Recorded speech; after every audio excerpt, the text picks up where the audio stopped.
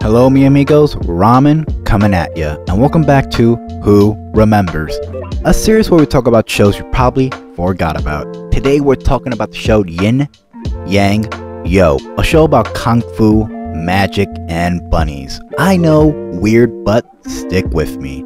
So get ready to relive your childhood and learn about Yinyangyo right here on another episode of Who Remembers.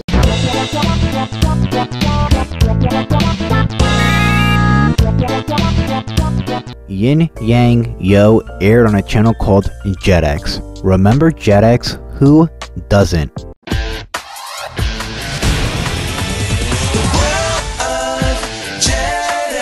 Belongs to you. We're going to the world of Jetix.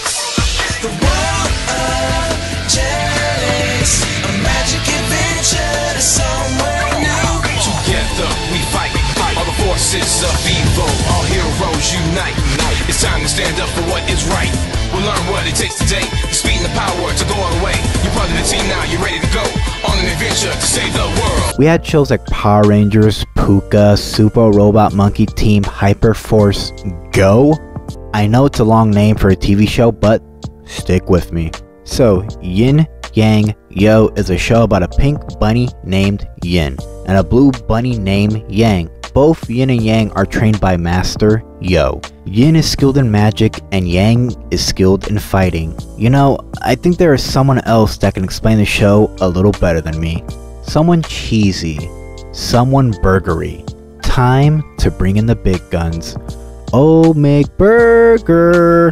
Last week, my delicious donut friend Ramen came to me and asked if I would speak to you guys a little bit about what makes Yinyangyo such an awesome show. Yeah, nailed it! Alright! First of all, if we are going to be talking Yinyangyo, we have to talk about that theme song. That son of a bitch was so catchy. It's been 14 years and it's still stuck in my head. In a world of chaos and disarray, brother and sister save the day. Yinyangyo, Yinyangyo, Yinyangyo, Yinyangyo. The early 2000s had a ton of great cartoons. Yinyangyo is able to separate itself from the rest of them with how great its animation was. Yinyangyo uses flash animation. Usually when you think of flash animation, you don't think of wow. Like you don't think of wow. You're like, ugh. Look at Johnny Test. That animation is disgusting. But somehow Yinyangyo has great character models. They have great animation, and it's a fast-paced comedy. Somehow they are able to achieve this with flash animation, and for that, you gotta give them props. When mixing martial arts and comedy, it is very rare for that combination to actually work, but Yinyangyo is able to achieve it with ease. Master Yo is hilarious. He's probably my favorite character in the show. He reminds me a little bit of Bender. He's just like a no shits given type of character. Really funny guy. Last panda on earth. Bob Boyle and his team did a phenomenal job on Yinyangyo. Unfortunately, it didn't last as long as you would like. To be honest with you, I'd probably still watch it today if it was on. That's gonna be it for me though, guys. I'm gonna keep it short and let Ramen finish it up for you guys. I really do appreciate you letting me come onto your show, buddy. You guys have a great night, and I'll catch you in the laters on the Minjays. Thank you, McBurger. Such an awesome dude. Wonder why they call him McBurger. Anyway, time to get into the character bios. This is the part of the show where I list the main characters of the show and explain what they're about. Starting with Yin. Yin is smart and sassy and is stubborn. She is trained to master Wufu, which is a type of magic. Yin can shoot energy waves with her hands and can also use Wufu spells whenever she needs to. Then we have Yang. Yang is skilled in fighting, and he can also summon weapons like a flaming sword, a boomerang, and he can also turn his hands into giant flaming fists. Something I wish I can do. It will make cooking food a lot easier. Yang is naive at times and is very violent. He also acts on impulse rather than logic, but over time, Yang learns about working as a team and he learns to think more strategic. Then we have Master Yo, a wise, lazy, and sometimes flatulent panda. Master Yo teaches Yin and Yang how to fight and how to control their Wu-Fu energy.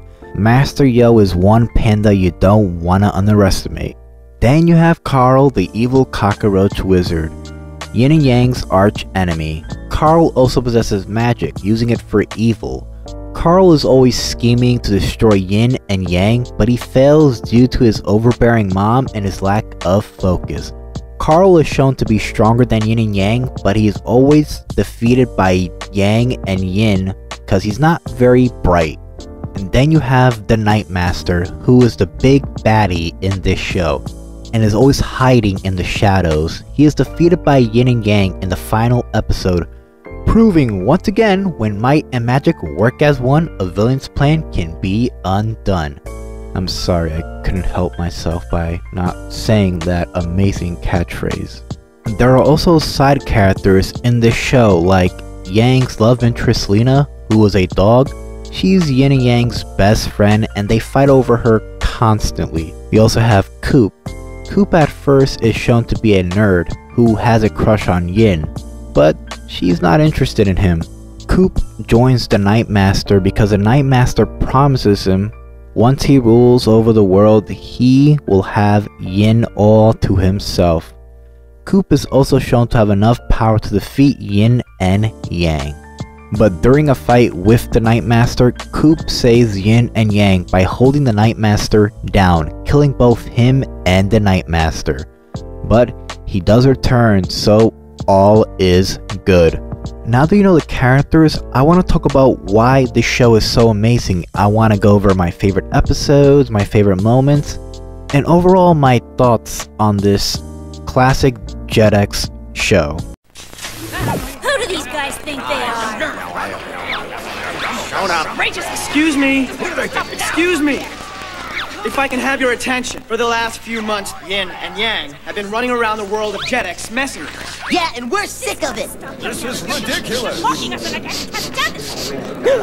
Oh, pellets! They have carrots up there! Must fight rabbit urgers!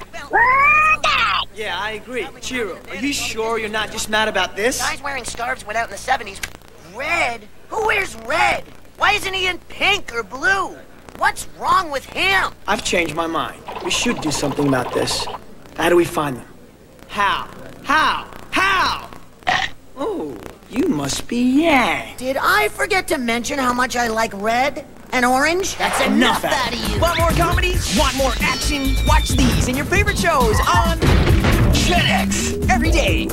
Like my awesome friend McBurger said, Yinyangyo is made using Flash. Now, most modern cartoons nowadays use Flash, like Adventure Time, We Bare Bears, and yes, even Teen Titans Go.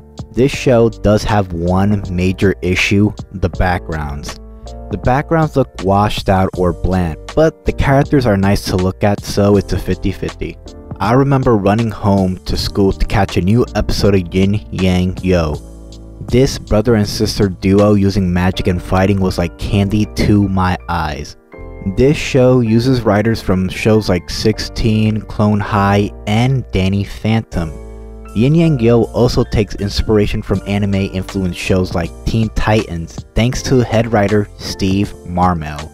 You can really tell the show writers care because there are some really amazing meta jokes in this show, like for every time a character has a flashback, the characters point out the flashback. I love little jokes like this.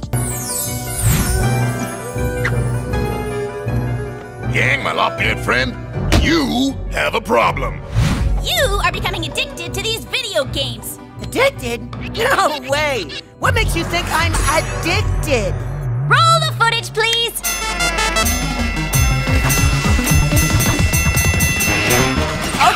Okay, I get the point. I can show you a montage that proves I'm not addicted. Oh, whatever! Another thing I enjoy is after the end of the theme song, we get a random phrase Yang shouts out in every episode.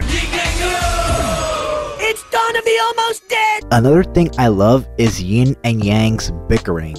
Hear me out, I know it's weird, but them fighting for stupid reasons is the thing that really makes me crack up in this show. Carl the evil cockroach wizard being a mama's boy while also trying to take over the world is just a smart thing to have on a show.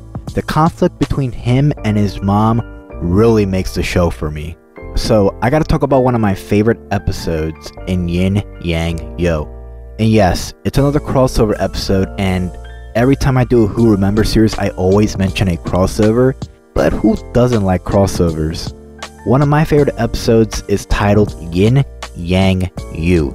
The episode involves Yin Yang fighting over Lena because it's her birthday. The episode becomes a weird sort of crossover with Jason Earls and Mitchell Musso from Hannah Montana. Recording session with Hannah Montana's Mitchell Musso and Jason Earls for Yinyangyo, take 63. They play enemies on the show, but they're clearly pals. What are we gonna do? Watch this. Hey, Mitchell, don't tell Jason this, but you're doing so much better than he is. Thanks. Yeah, you're much better than Mitchell. He's kind of tanky. Yin thinks I'm doing way better than you. What? She said that you were taking. Oh, you're good. Catch Jason Earls and Mitchell Musso in a brand new episode of Yinyangyo Sunday night at 8:30, 7:30 Central on Disney XD. Yes. Yin and Yang end up jumping through a portal that Carl the evil cockroach wizard has opened. The portal is to Earth. As a result of Yin and Yang being on Earth, they become real bunnies. Meanwhile, Carl the evil cockroach wizard is also tossed into the portal. Carl ends up in a diner where people are scared of roaches. And who isn't scared of roaches? They're slimy, they're crawly, they get all over the place. Carl's plan is to take both Jason Earls and Mitchell Musso's hair to block out the sun. It becomes Yin and Yang's mission to save the world and Lena. This episode is my favorite because I enjoy seeing Jason Earls and Mitchell Musso voicing fake versions of themselves as animated characters. It's everything you want in a cartoon crossover, and it's probably the closest thing we'll get to a Hannah Montana animated show. I mean, a man can dream.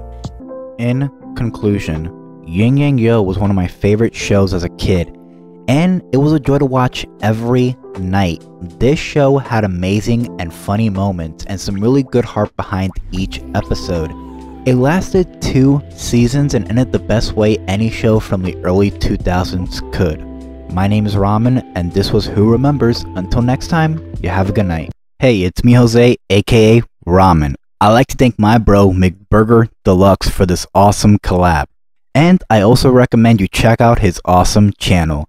If you like reviews that are funny as hell and with clever editing, I recommend checking his latest video called The Puppet Porn Musical. It's a funny review that kept me laughing for hours.